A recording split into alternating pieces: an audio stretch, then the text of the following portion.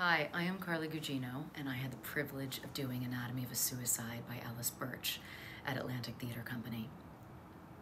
And I will say without exaggeration that the reason that I moved to New York City full-time was after doing After the Fall on Broadway. It was my first play here, and I got to walk to the theater every night and meet with a group of people, both the performers and the strangers in the audience, and we were all complicit in telling this fiction that can reveal humanity, can give empathy, entertainment, and is a shared experience that will never be the same again.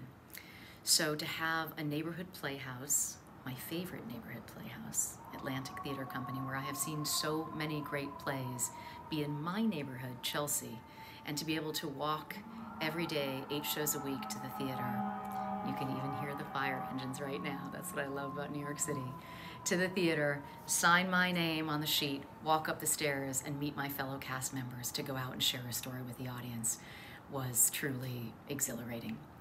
So I know this has been a very difficult year for everybody, and especially people in the theater. But if you find it in your hearts and in your wallets and in your spirits, please visit atlantictheater.org and donate. May the theater continue. May it be back very soon. In the meantime, please stay safe and healthy.